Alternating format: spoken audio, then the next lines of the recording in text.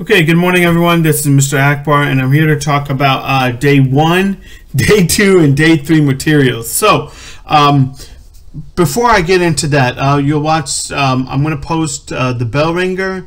Watch the video, give me the 5 facts or the 5 takeaways of what you thought about the video and what they were talking about.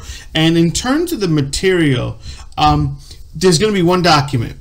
And in this document, you're going to have 32 different people who, the majority have passed away, 32 different people who have influenced Texas throughout, throughout the ages, throughout the years and centuries.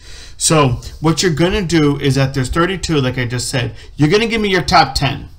You're going to give me your top 10, and you're going to tell me the reasons why you chose them over the other people that you didn't obviously include.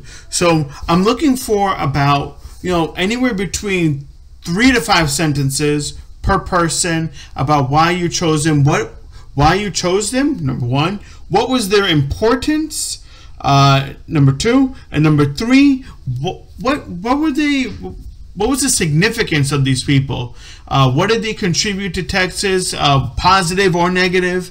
So you'll do that and submit your assignments. And this is actually our last week together, virtually.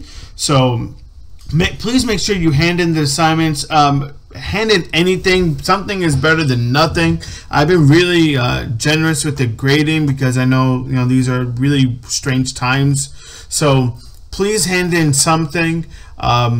This is our last assignment, so you might as well end it on a positive note. Now, that being said, I hope all of you have a great summer vacation. And even though I won't be your teacher next year, you'll either have Mr. Forte or Mr. Mitchell.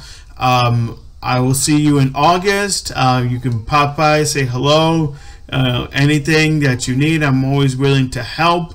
And I hope you have a great summer. All right. Thank you and have a nice day.